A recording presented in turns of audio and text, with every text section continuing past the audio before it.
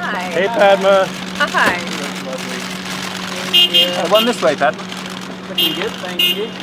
Padma, you've eaten all over the world, right? Yeah. Okay, so I read about a restaurant in Japan where you actually, it's a cafe, and you actually can pick your waiter and waitress, and they'll pretend to be your boyfriend and girlfriend the whole time that you're there. Do you think that that's like something that, should we be able to choose our own waiters when we go into restaurants?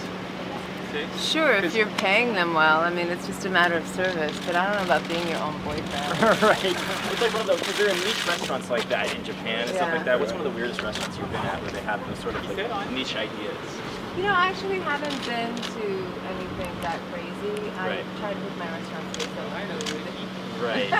I gotcha. What about, have you heard of Uber Eats? You can actually order food from an Uber. No, but it sounds like a wonderful plan. Really? You would trust like a sandwich sitting in a car that's being delivered to you? Oh no, I think they just go pick stuff up, right? Like oh really? seamless? I thought they actually have it like sitting in like refrigerated in the car. God, I hope not. Yeah, exactly. That's just a mobile 7-Eleven for Absolutely. me. Thanks a lot. See you guys. Bye. Thanks, Padma. Have a good day. You too. Huh? Hey, you got